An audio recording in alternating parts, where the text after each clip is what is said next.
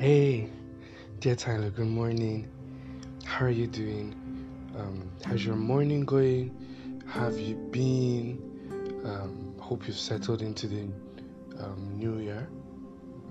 Well, yeah, if you're a new Tyler, you're just joining us for the first time, I'd like to welcome you to Dear Tyler, and I'd also like to wish you a happy new year. Right? So, I really hope you've been good. Like I've already asked before, I hope that you've settled in properly.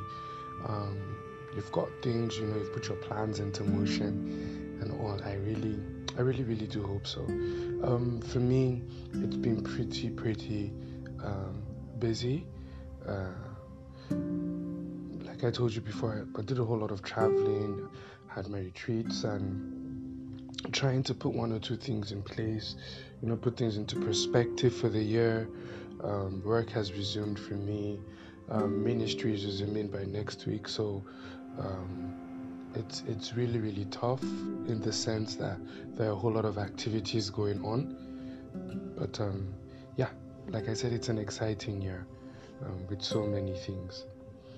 Uh, yeah, so today's topic, right, or line of thought is when the hype is over. Uh, generally, as people, we typically like celebrations and festivities. There's this hype that comes with every celebration, right? So especially like New Year, there's this excitement that, okay, wow, I made it through last year. I'm getting to see, a new year. Everybody comes over. Um, like I said in the previous post, the previous podcast rather, the whole resolution thing, there's a whole lot of energy, a whole lot of positive energy, a whole lot of positive energy during celebrations, right? So you see things like Christmas also, especially the kids, they wear new clothing. When I went to Taraba last year, during Christmas, and I just took a walk. Oh, within that whole Christmas week, when I took a walk around, I saw some kids. They put on their denim jackets, they wore their glasses. There was just this whole hype around it. And if you could confess, right, if you'd agree and you'd be as honest as possible, you'd realize that the hype has died down. And it's typical, right? It always happens, right? It always happens. Now, most of the things that motivate that, the hype generally is emotional, right? And most times it makes it exaggerated. I think growing up has helped to put things in a different light for me, and I believe for a whole lot of us. That excitement that we used to have about Christmas and festivities is no longer really there, right? We're just excited with the fact that we get a public holiday, we get time out, especially with family, just to be able to um, remove our minds, right, from the normal day-to-day work or general hustle, right? So, but then that whole excitement is not there because you know that most times you're just going to just have that break and then you have to get back to work and all. But then again, as we make all those resolutions, we come back from crossover services, come back from retreats, come back from our reviews, all of those things, we usually pumped up. And the first few days of the week, or maybe the first few weeks of the year, or that month rather, that we expend a whole lot of energy. We do things, we're so pumped up, like I said, we're so energetic about a whole lot of things, right? Wake up in the morning, you got those goals that you're achieving, that you're set to achieve, those targets and all. You just wake up, you know, excited, you find out those things that you said you're going to do, you do them, you're happy, you're excited and all, and then like after a week you're just like, oh my god, I'm so tired. And it's just like Is it even worth it? Is it even worth it? You see, the reality is that celebrations are tied to a single day. After that day, it becomes awkward if you still celebrate it. Um, Today is the 6th, right? 6th of January. Maybe it's a little bit early. But from next week, if you start telling people Happy New Year, they'll be like, like especially in Nigeria, by like next week, they'll be like, that the year is about finishing. Do you understand? People get so caught up in their daily activities that the hype of that celebration gets lost, right? Or let's even say maybe by February you're still telling somebody Happy New Year, unless you haven't met the person that year, haven't communicated with the person that year. It seems really awkward. People are like, haven't you moved on from all of that? Haven't you moved on, right? And sometimes it happens, to those goals that we set for the year, right? That hype dies down. When the curtain of festivity is closed, right, and reality sets in, most people feel weary.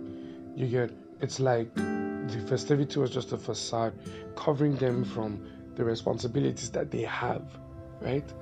Or sometimes it gives that mental impression of newness, freshness, right? So a lot of times that's where the energy comes from.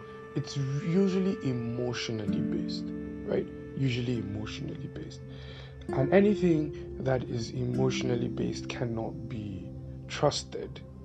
Your emotions change, right, Tyler? Your emotions change from time to time.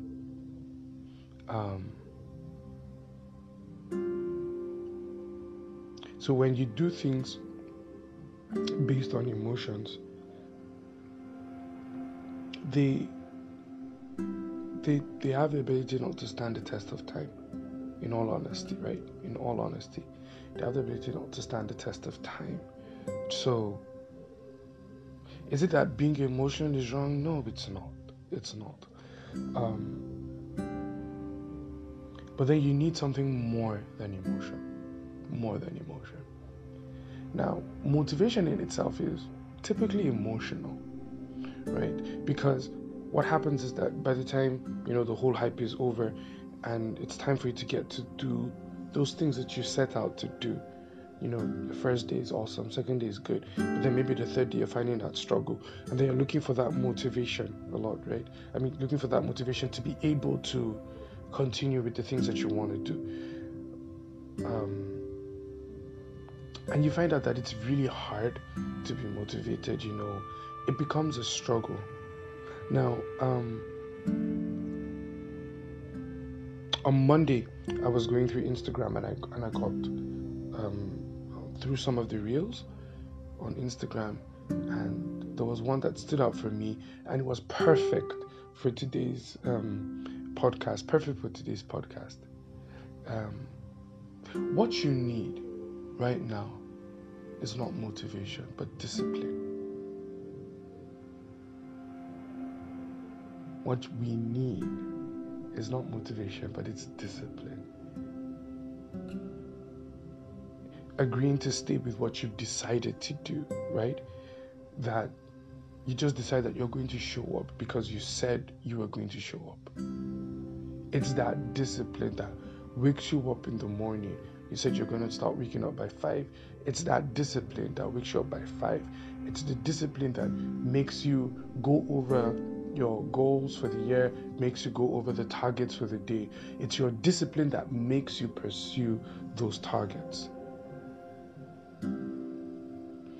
There would be a lot of days that you're not going to feel like doing the things that you set out to do.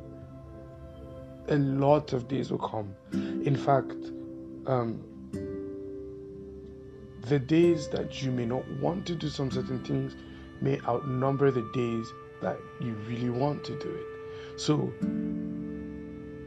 if motivation is your keyword, right, you may have it really, really hard, especially if the motivational factor is going to be emotional. There may be days that you didn't, maybe prior days, you had longer days than you expected, and you have to wake up by 5, right? So maybe regularly you sleep by 10, and you said, okay, I'm going to wake up by 5, and then maybe something happened the prior day, or rather the day prior, and maybe you slept 1 a.m., and you know you have to wake up by 5. Those kind of days, you don't want to wake up by 5, right?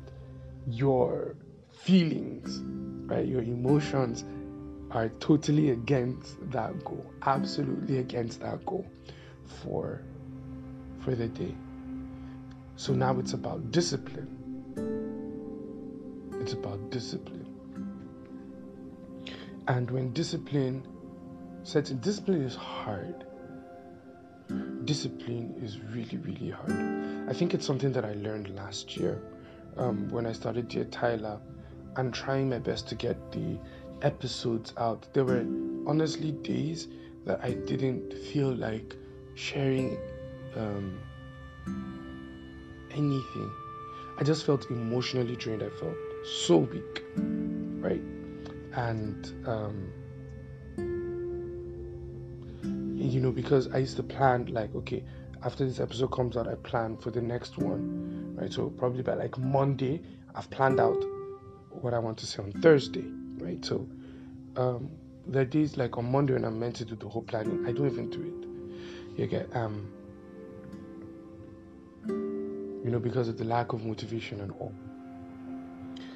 So the days that I do, it's because of discipline, because I set out to do something and it's my responsibility to get it done.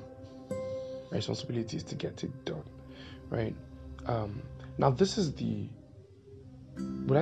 hack about motivation, especially if you are into a business, into anything personal development. This is a hack that I've realized, right? True motivation comes from achieving your goals and seeing the results. True motivation, right, comes from achieving your goals and seeing the results. So if you need motivation, right, achieve targets. Right? Achieve targets. If you really need motivation. So maybe you set out and you had a plan for your day, right? What would help you stay motivated is,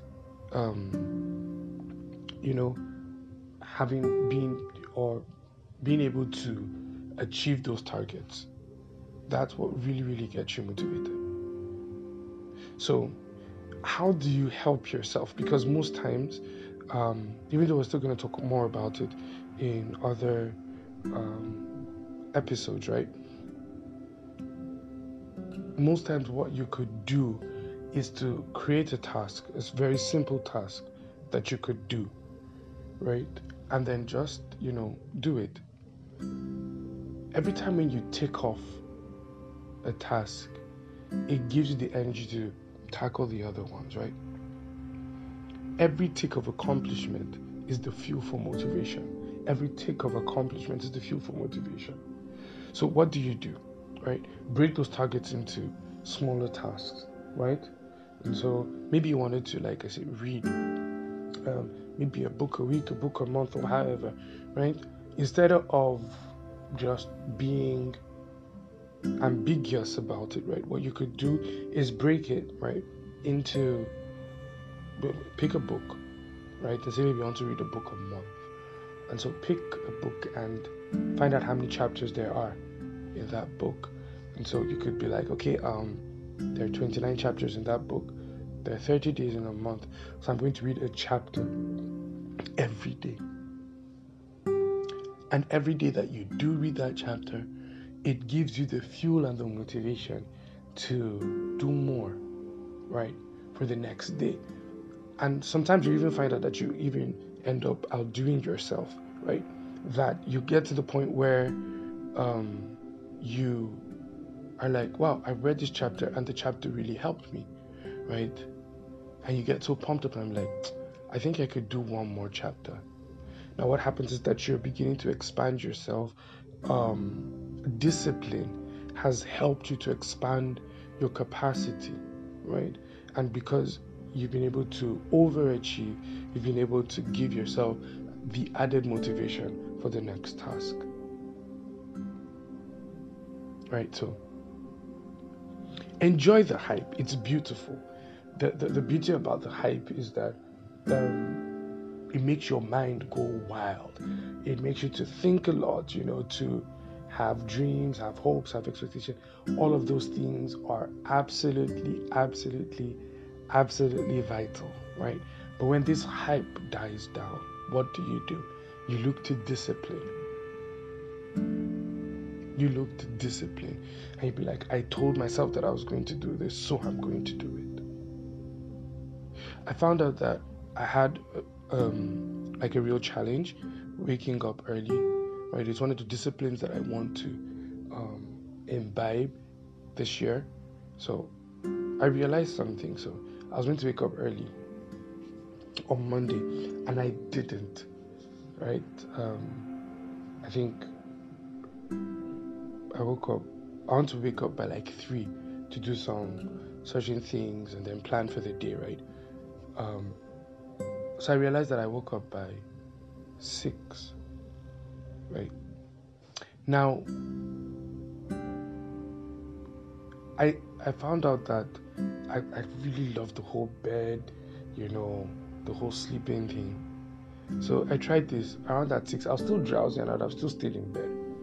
But I was like, okay, switch on the light. And I switched on the light and I felt very uncomfortable lying down. And within like 5 minutes, all the sleep wiped off from my eyes. All the sleep wiped off from my eyes. And then I actually started doing stuff. I started being productive in my day. And I was like, okay, wow, so I found a hack for me. So how am I going to wake up early now? So once my alarm rings, hopefully we have power, right? So hopefully NEPA keeps the light. So what I'm going to do is once it's that time, I'll just stand up quickly and switch on the lights. And hopefully that should be able to drive out the whole sleep thing. And then I should be able to carry out the tasks of the day. Other things like maybe having to sleep early, being extremely fatigued. There are a whole lot of things, but then just surround yourself with things that would help you ensure discipline, right? And once you're able to achieve your targets, you would really find out that you have that motivation.